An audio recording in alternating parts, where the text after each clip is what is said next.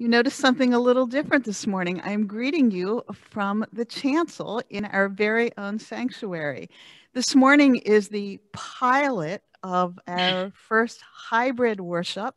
We have new camera in the sanctuary that will enable us to not only have worship in the sanctuary, but to simultaneously broadcast it on Zoom.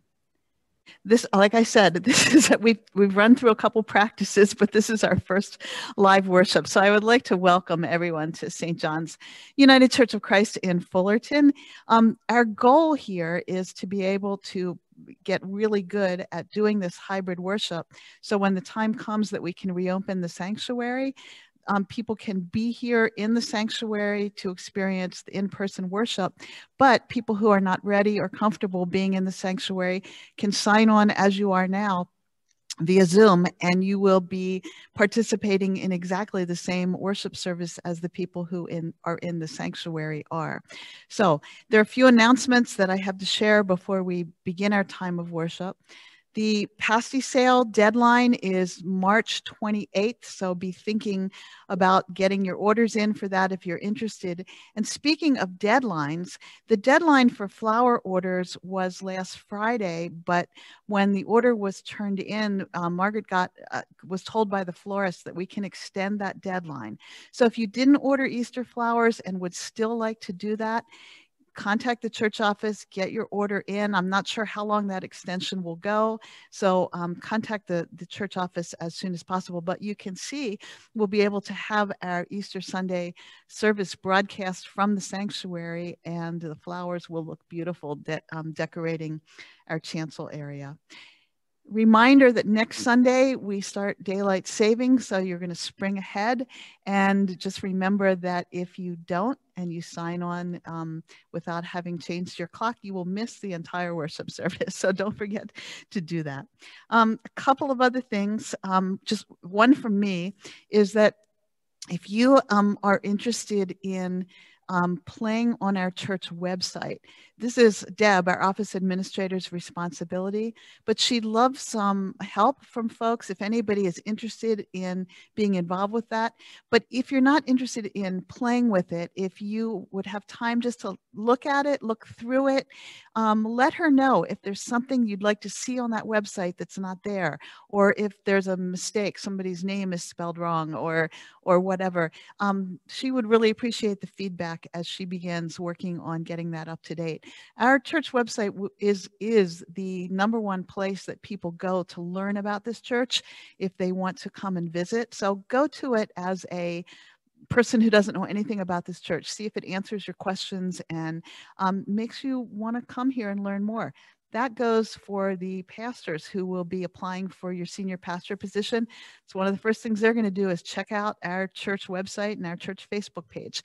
And we want them to have a really positive impression. All right. I have on my notes here that Melissa was going to share, speaking of the search committee, a message from the search committee. Melissa, are you here? Supposed to be here, but I can give a quick announcement. Be on the lookout for the 3rd survey that's on the way. It might take a little bit longer for you to read, but it'll be well worth it. And we do appreciate everything that everybody has done as far as returning their surveys. Thank you. Okay.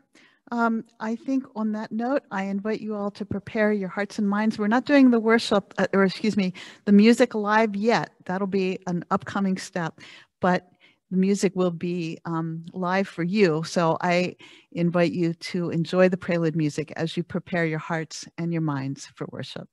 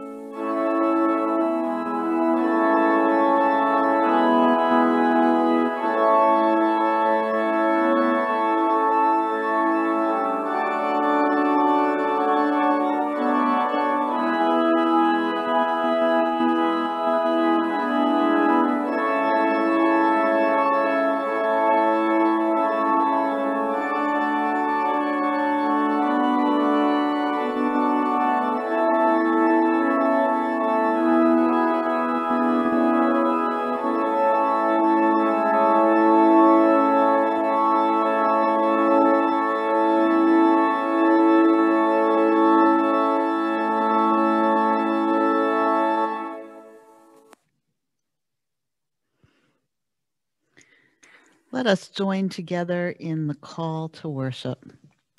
The heavens are telling the glory of God, and the firmament proclaims God's handiwork. The whole earth is God's textbook, from the edges of the atmosphere to the core of the planet. The wonders of the world expand our understanding. Rocks have no words, nor do cells have syllables, yet their message can be read anywhere. Even the fiery stars racing through space yield their secrets to those whose minds are open to the mystery of God's universe. Let us join together in singing out loud but muted our opening hymn, God, the Sculptor of the Mountains.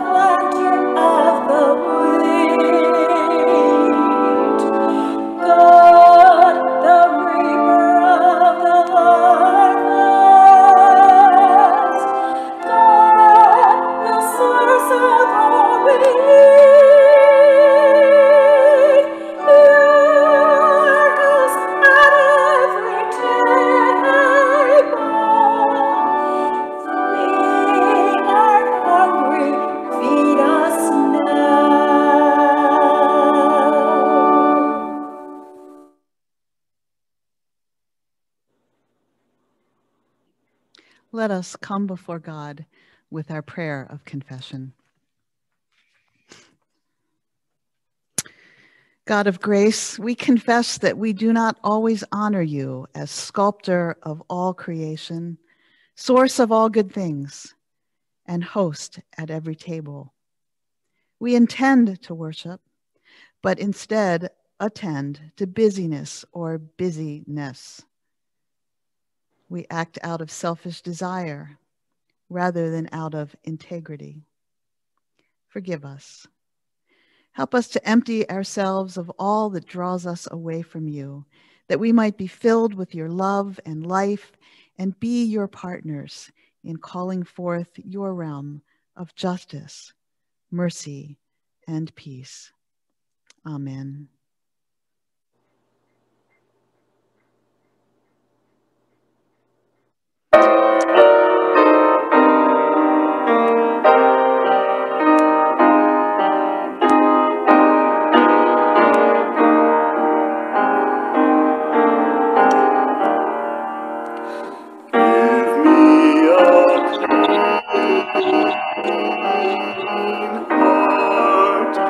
So I may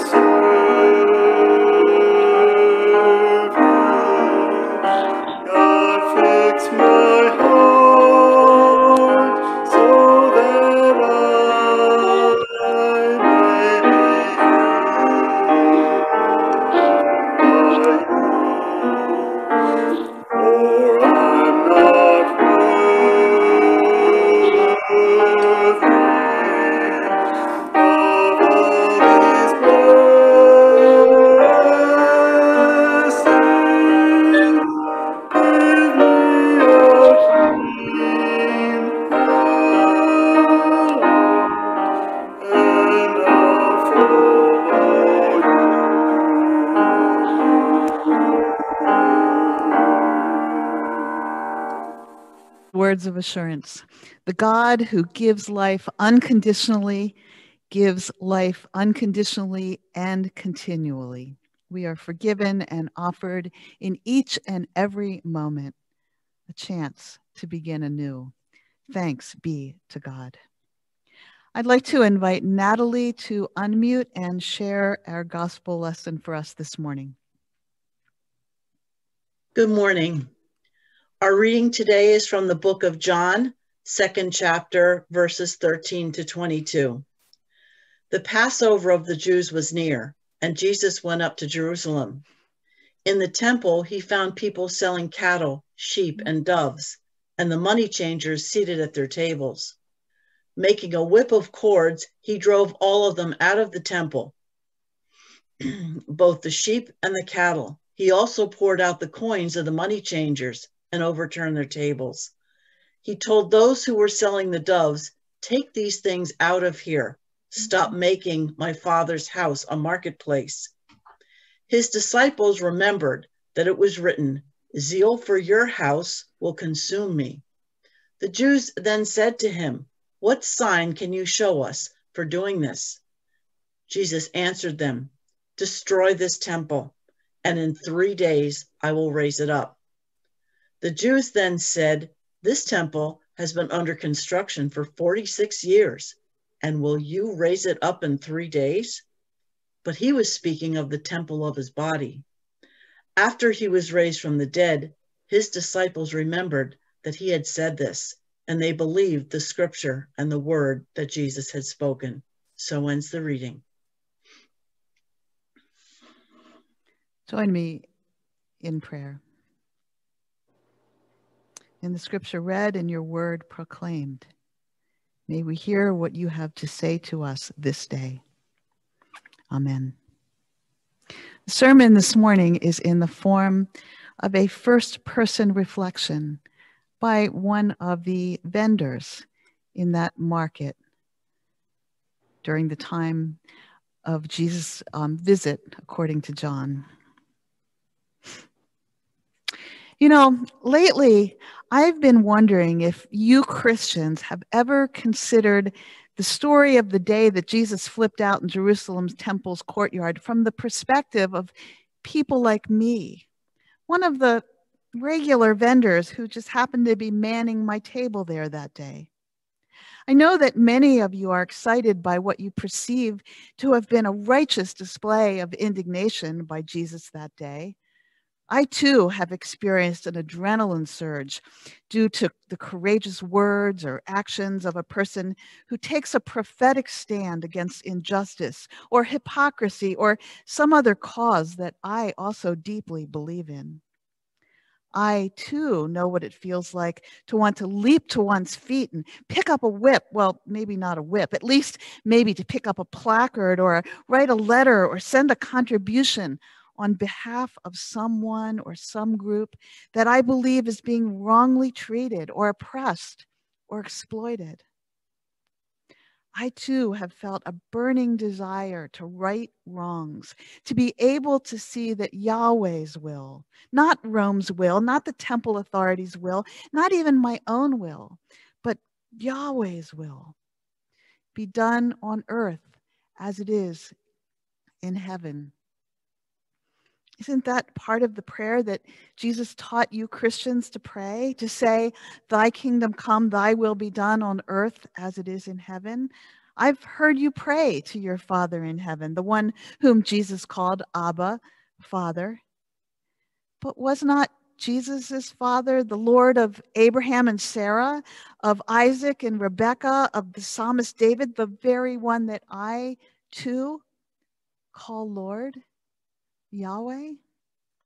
You see, you people are not all that different from me than you may think. And that's exactly why you should be careful about cheering too loudly about Jesus's apparent condemnation of me and my fellow animal sellers and money changers. Hear me out. Honestly, we were only trying to do our jobs, and we were trying our best to do them well. Our jobs were important jobs. You see, without us, the temple would not have been successful in its ministry, especially to all of those folks who had to travel long distances to worship and to celebrate the great feasts, such as the Passover. We had all studied the law. Torah really was, and still is for that matter, the roadmap for our lives. I can't speak for all of us, but I can tell you that my daily prayer has always been not only that the words of my mouth and the meditation of my heart, but that all of my actions as well would be acceptable to Yahweh, my rock and my redeemer. The psalmist lifted up the glory of Yahweh revealed in creation, and we learned to trust Yahweh's faithfulness as we trusted the rising of the sun every morning. We stood in awe of Yahweh's power as we gazed at 1,000,000 stars, watching lightning streak across the sky, or held a newborn lamb in our arms. And although we relied on Yahweh's law to direct our steps, we were grateful for the signs revealed to us in the heavens and on earth that assured us that we were on the right path. I imagine that you know what I mean. Sometimes it can be hard just hearing words of Scripture to know exactly what Yahweh is asking or where Yahweh is pointing us in our particular circumstances.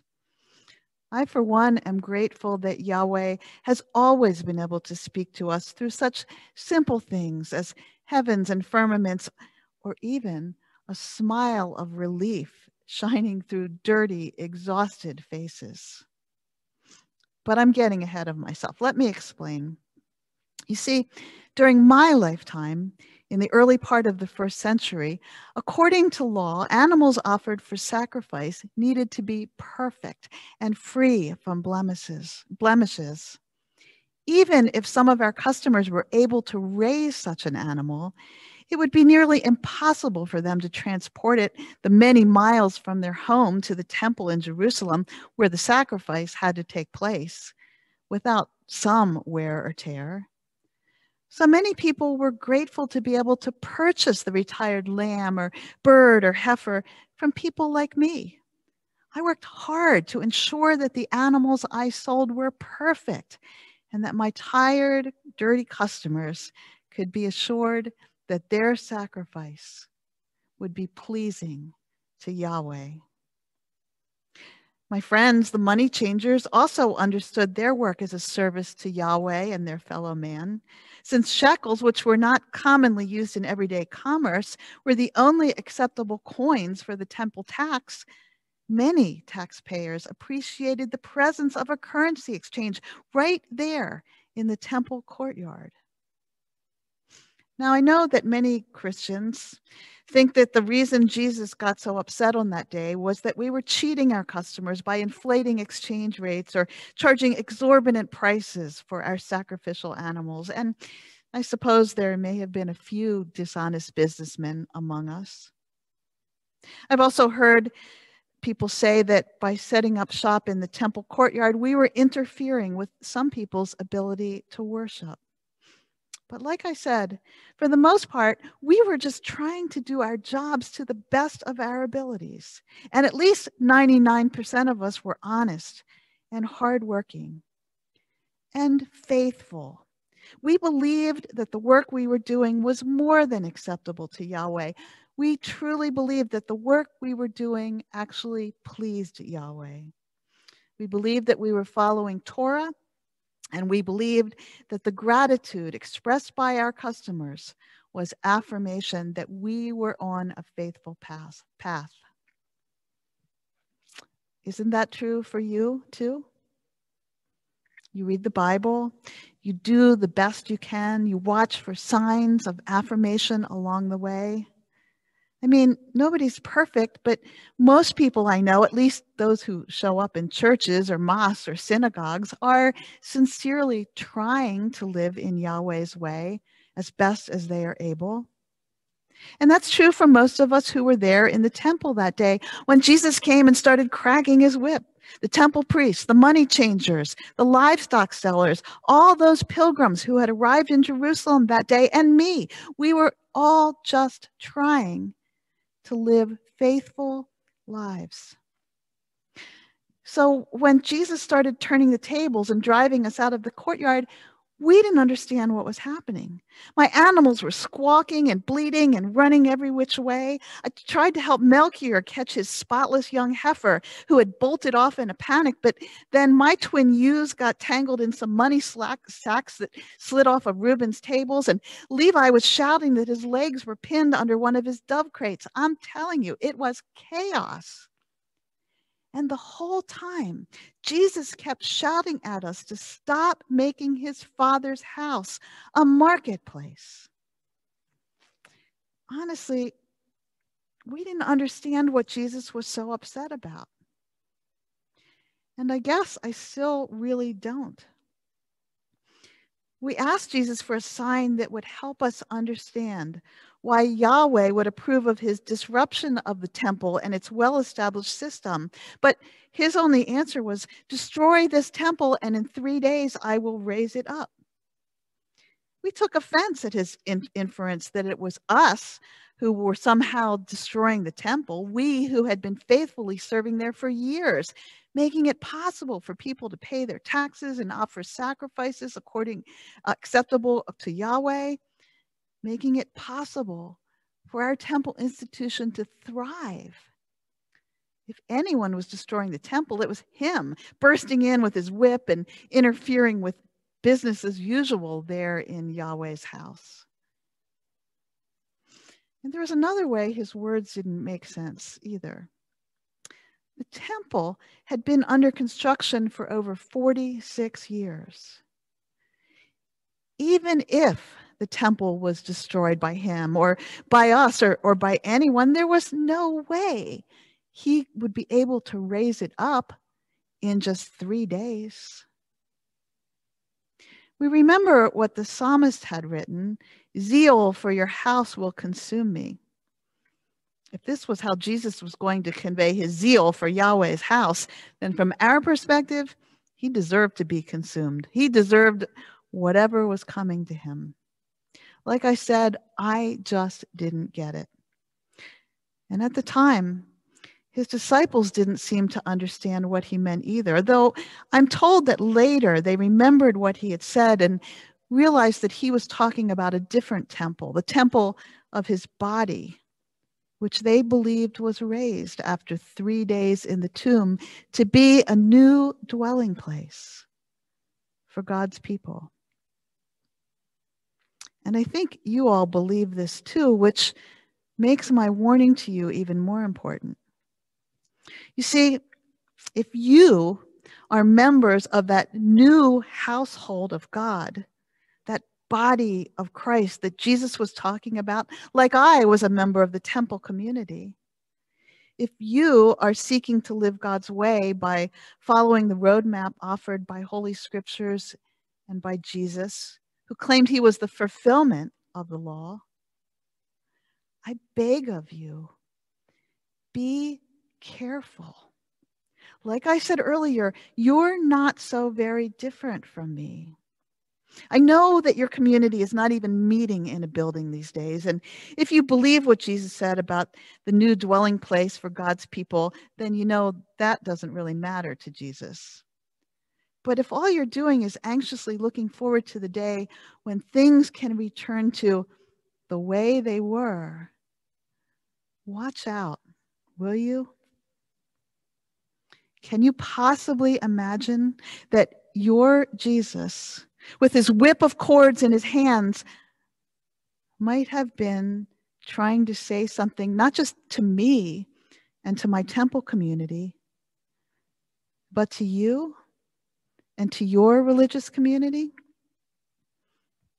We certainly couldn't imagine any possible reason for him to be so upset about the traditions and the practices of our temple community. And maybe, just maybe, that our inability to imagine or to consider any other way of being the temple community other than the way we had always done things. Maybe that was the problem. I hope that you all are able to take advantage of the time and opportunity that your Lenten season offers you to hear and reflect on what Jesus might be asking of you, and to change whatever needs changing before it's too late. By God's grace, may it be so. Amen. I invite you to enjoy the special music prepared for us this morning by Carol Rassler, The Old Rugged Cross.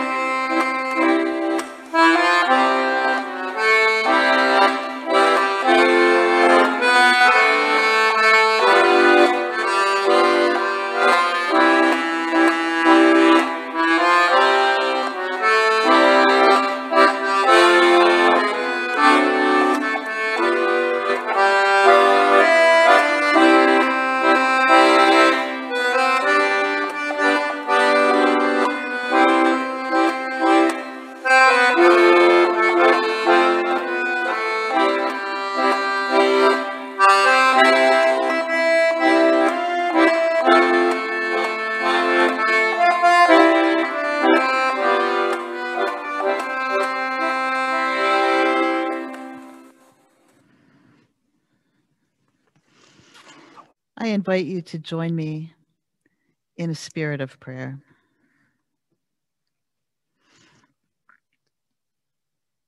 Holy God, your creation brightens our spirits, especially these days as we watch the new shoots of green popping up from the earth.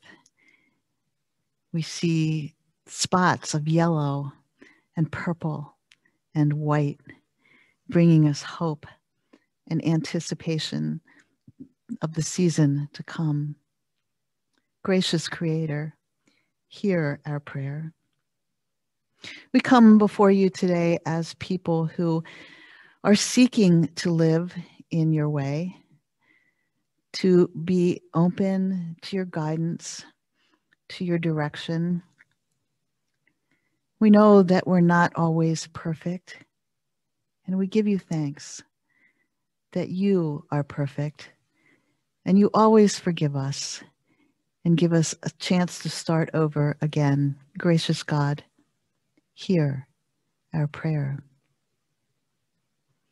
We come before you this morning, God, with many people that we hold in our hearts. We give you thanks for the folks who have worked hard to enable us to continue to worship together during this pandemic. For indeed, we are together, even though we are sitting in many different places.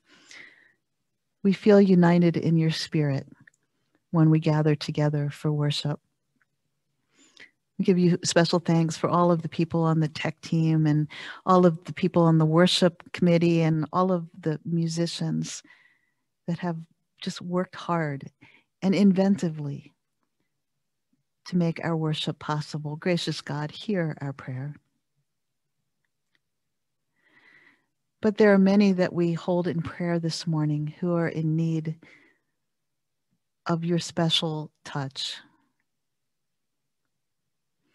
We lift to you Gary and Ruth and Chuck, Terry, Amy, Joey, Damon, Don, Karen, a young baby struggling with heart and lung issues, Beth, Ray, Jackie, Joe, for Sandy's family on the death of her sister-in-law. From Marion's family on the death of her sister-in-law, Sandy. God, some of these people, some of us know intimately. Some of these people, we're not even sure who they are. But we know and we trust that you hold each and every one of them in your loving hands, and that you stand ready to pour out whatever it is that they need: strength, healing, consolation, hope, perseverance, patience. You know, O Lord, what gifts are needed in their lives, and we give you thanks, knowing that in your hands they will be blessed. Gracious God, hear our prayer. And we pray for those people who are beyond our community. We think this morning of the folks affected by the flooding in Kentucky. We can't imagine where we live having 8 feet of water flowing down our streets. And we pray for the people in Texas who are continuing to come out from under the extreme weather that they experience and the extreme electric bills that they've been left with. You remind us, God, that we are one family all around the world. So when one suffers, we feel their pain. Help us not to become hardened by the news of the disasters, of the crises, of the tragedies that seem to be happening all around us, that we become numb and forget that each one of these people who is affected is one of your beloved children. Gracious God, hear our prayer. And God, we lift up to you those who are looking forward to celebrations, birthdays, anniversaries, reunions, opportunities to see people that they have not seen in months, if not a year. May they be blessed on the occasion that is forthcoming. God, gracious God, hear our prayer. And hear us as we pray together the prayer that Jesus taught us to pray. Our Father, who art in heaven, hallowed be thy name. Thy kingdom come, thy will be done on earth as it is in heaven. Give us this day our daily bread, and forgive us our debts as we forgive our debtors. And lead us not into temptation, but deliver us from evil. For thine is the kingdom, and the power, and the glory forever. Amen.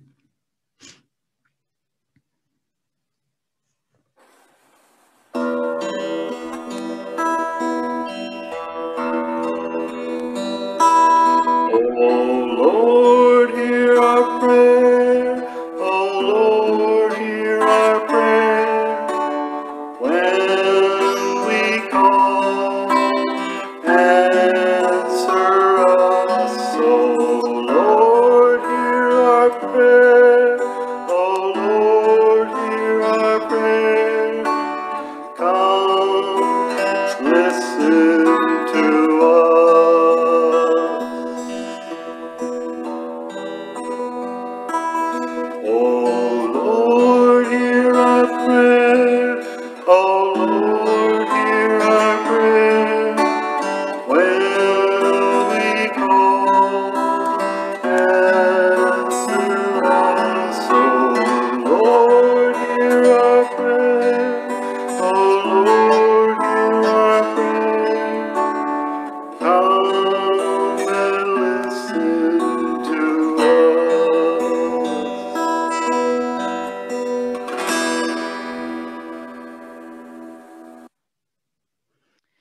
the Passover celebration that we read about in the Gospel of John this morning, Jesus cleansed the temple of those who he perceived were there only for their self-interest.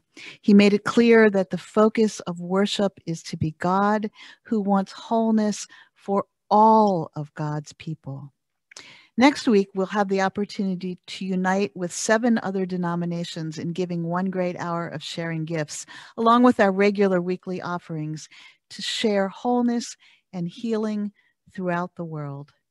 As children of God, let us give this morning and every day from our hearts and with our hearts and minds focused on God's love for us, for all of God's creation, which is greater than we can possibly imagine.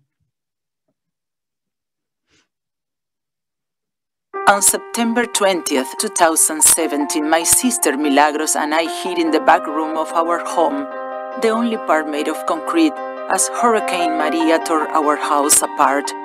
When we finally came out, there was nothing left in place but my sewing machine. I have lived in this house for over 40 years. This is my home, my community. I am praying for the means to rebuild. I am Maria Trinidad, and to have my home back, it is almost more than I can ask or imagine.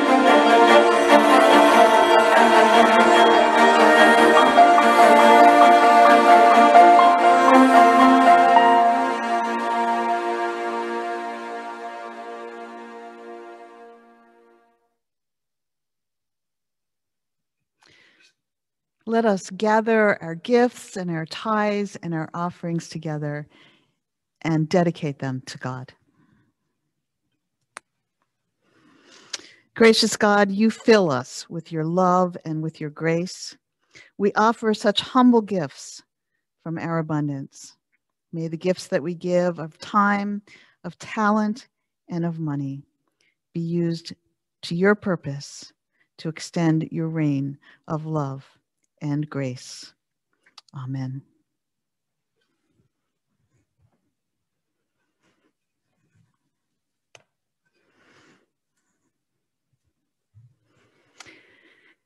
We gather at this table, at the tables where you are, and we remember that how on the night before Jesus died, he gathered with his disciples to share an ordinary meal that had extraordinary implications. For at this table, Jesus broke bread and shared wine with one who betrayed him. At this table, Jesus broke bread and shared wine with one who denied him. At this table, Jesus broke bread and shared wine with those who fled from him in his time of need. At this table, Jesus broke bread and shared wine with people from all walks of life. And so whenever we gather at this table to share the bread and cup in this community of faith, we proclaim Jesus' life, which affirms that there is a place at this table for all people, for the love of God transcends every power that tries to contain it. No matter who you are or where you are on life's journey, you are welcome here. Please join me in the communion prayer. God be with you and also with you. Lift up your hearts. We lift them to God. Let us give thanks to God Most High. It is right to give God thanks and praise. Holy God, our loving Creator, close to us as breathing and distant as the farthest star, we thank you for your constant love for all that you have made. We thank you for all that sustains life, for people of faith in every generation who have given themselves to your will, and especially for Jesus Christ, whom you have sent from your own being as our Savior. We praise you for Christ's birth, life, death, and resurrection, and for the calling forth of your church for its mission in the world. Gifted by the presence of your Holy Spirit, we offer ourselves to you as we unite our voices with the entire family of your faithful people everywhere. Holy, holy, holy God of love and majesty, the whole universe speaks of your glory, O God Most High. Blessed is the one who comes in the name of our God. Hosanna in the highest. We remember that on the night before he died, Jesus was gathered at table with his disciples. And after they had shared a meal together, Jesus took bread. He blessed it, and then he broke it.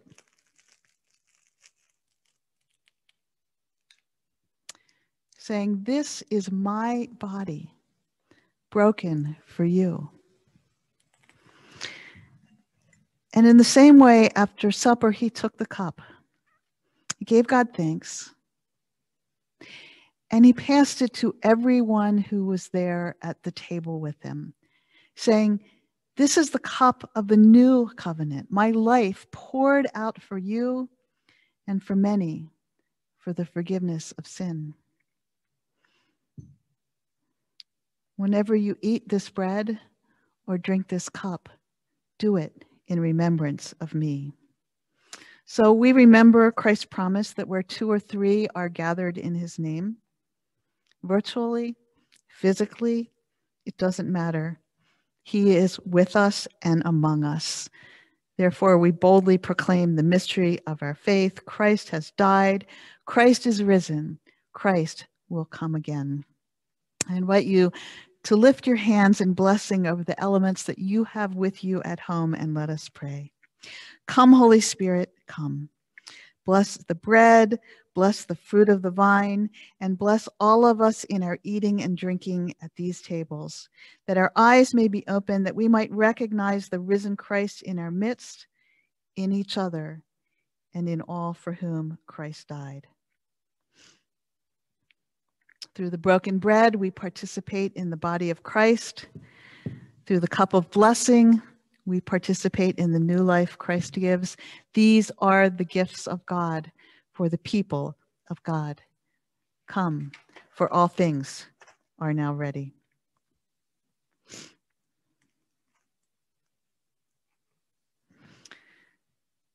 This is the body of Christ.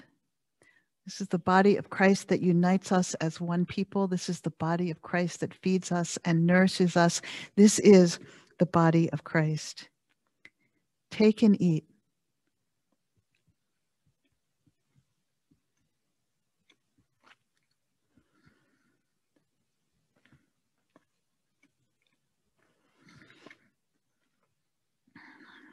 This is the cup of blessing, the cup of the new covenant, the blood poured out, flowing as a gift of God's Spirit for you, for me, for all people.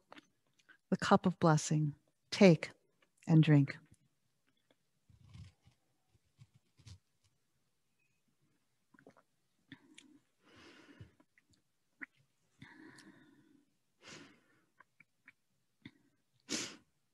And let us join together in a prayer of thanksgiving. We give thanks, O God, because in your own free gift of love, you have reached out to us. You have refreshed us at your table, touched our deepest needs, and called us to a life shared in memory and in hope. Send us forth with courage and joy in the name of Jesus Christ, that we, too, may become bread and peace for one another and for the world. Amen. Now let us join together in singing out loud but muted our closing hymn, Jesus, Keep Me Near the Cross.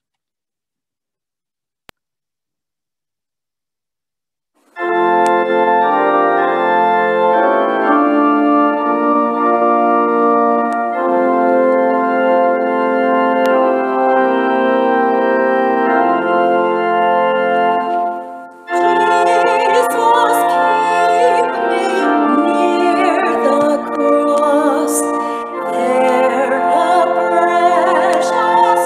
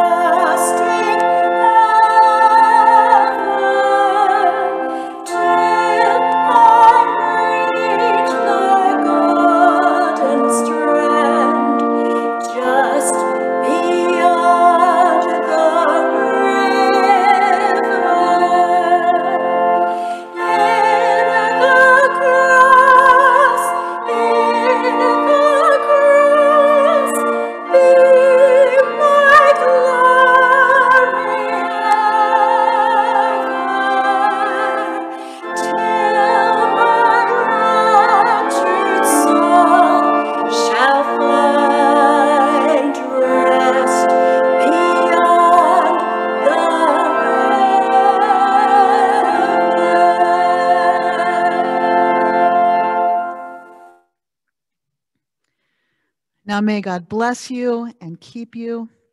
May God's face shine upon you and be gracious unto you. May God look upon you with kindness and grant you peace. Now go in peace to worship, to love, to serve, No no matter matter what. what. matter what.